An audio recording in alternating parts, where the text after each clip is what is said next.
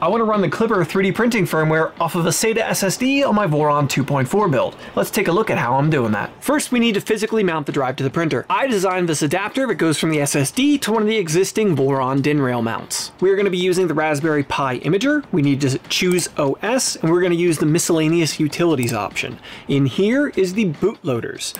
We select that, and then we choose the USB bootloader. We're going to have to write this to a micro SD card so we can transfer this onto the Raspberry Pi. Power on and give it a minute for the green LED to start flashing. With that out of the way, we can install Klipper and Mainsail onto the SSD.